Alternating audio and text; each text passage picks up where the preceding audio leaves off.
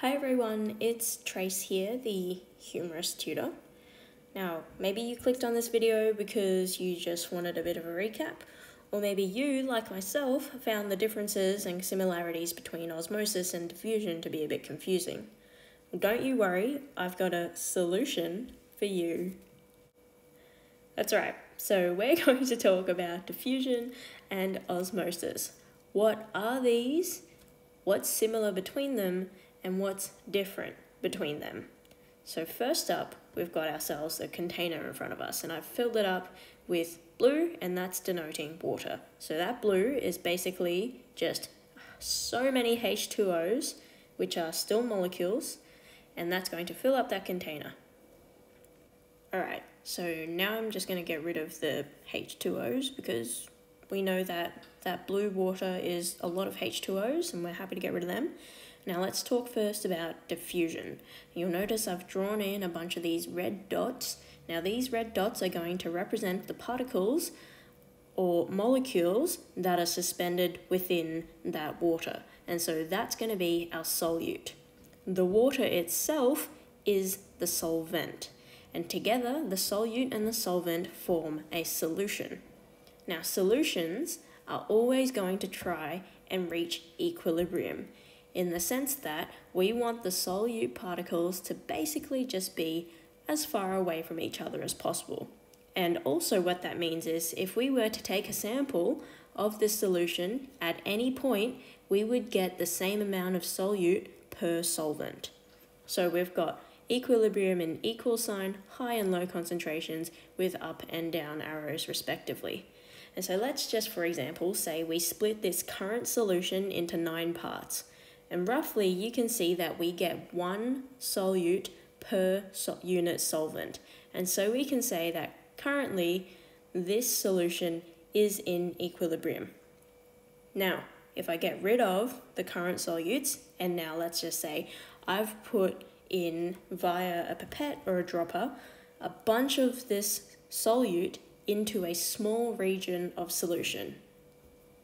For example, I've just put a few drops of red food colouring, let's say, into the water, and I've put it into one region of the container, and we can see that at that moment in time, that red food colouring is going to remain in that spot where it's going to be in a high concentration, and the rest of the water that I've not perturbed will be of a low concentration. Now, remember, that solution is going to want to try and reach equilibrium. And how is it going to do this? Well, we are going to get movement of the solute, those red dots, from its high concentration to the low concentration. So basically, it's going to spread itself out. And remember, the more spread out it is, the likelier it's going to reach equilibrium. Equilibrium being the state where it's most spread out. And so diffusion is the process where both the solute and the solvent molecules are going to rearrange themselves in such a way that we reach equilibrium. Specifically, when we're talking about the solute, okay, so the red dots, it's the solute that moves from that original high concentration to the low concentration, and then therefore we get equilibrium. So let's define diffusion. Okay, diffusion is the movement of the solute from a high concentration to a low concentration. So what I want you to focus on there is that what moved? It was the solute. And in what direction? We went from high concentration to a low concentration, thereby reaching equilibrium in this container. Okay, hopefully the process of diffusion made sense. Let's talk about osmosis now. Now I've emptied the container, I'll fill it up again with water, by which I mean I will scribble in some blue to signify water, and I'm going to put in a very important component of osmosis, and that is our semi-permeable membrane. Semi meaning partially, so this membrane is only partially permeable, so not everything can move through it.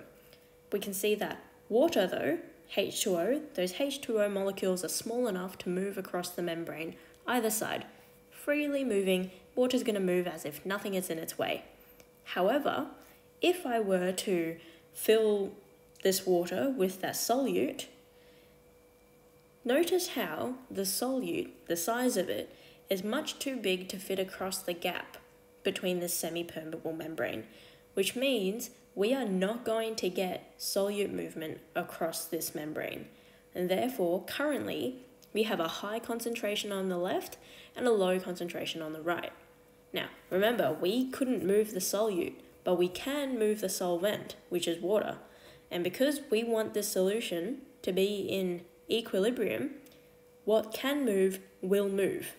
The solute can't, so it's stuck, but water can. So envision we took this portion from the right-hand side and that water moved across the semi-permeable membrane to fill the left-hand side. And so this movement of water is called osmosis, whereby we get that movement of water from that low concentration to a high concentration. And now we get roughly equal concentrations. Now look at the ratio between the solute and the solvent on either side of the semi-permeable membrane. You can see now, on the left, we roughly still have one solute particle per rectangular-ish portion of water. And that's matched on the right. And so remember, we couldn't get the solute moving across, but water can freely move across the semi-permeable membrane. And so the process of osmosis is the movement of water from a low concentration to a high concentration to therefore dilute out basically the high concentration to equal out the concentrations across the semi-permeable membrane. Alright, so that was osmosis. Now let's compare and contrast osmosis and diffusion. So what I've got here is a Venn diagram. Let's start with diffusion. So let's first define what it is. So which molecules are involved in the process of diffusion? So in the process of diffusion, it's both the solute and the solvent particles moving and rearranging themselves in such a way that it reaches, or the solution, reaches equilibrium. The major player here was the movement of the solute, and the solute moved from an area of high concentration to low concentration. And remembering back to the start of the video, in the container where we described diffusion, we did not have a semi-permeable membrane, so it's not necessary for diffusion to occur. Now, let's talk about osmosis. Now, which particles were involved in the process of osmosis? In osmosis, we had the solvent, which was water particles, moving across the semi-permeable membrane. And this is important. So osmosis, we're only talking about water movement. In diffusion, we're talking about movement of everything else. In osmosis, the solvent moved from an area of low concentration to high concentration. And in osmosis, the movement we're talking about is across a semi-permeable membrane.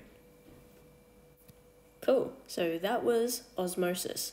Now in the middle, what did these two processes have in common? Remembering that diffusion is movement of literally everything, and osmosis is really just describing movement of water. And now both of these processes aim to reach equilibrium, whether it be in a big solution or across a membrane. And in both of these processes, to reach equilibrium, that required the movement of molecules. Just different molecules per process. And lastly, you'll notice that we did not need to use any energy to push the movement of molecules, and therefore no energy was required, and these are both passive processes. Hopefully that made sense, the difference between osmosis and diffusion. If you've got any questions, of course, please feel free to get in touch with me. And until then, we will see you next time. Thank you very much.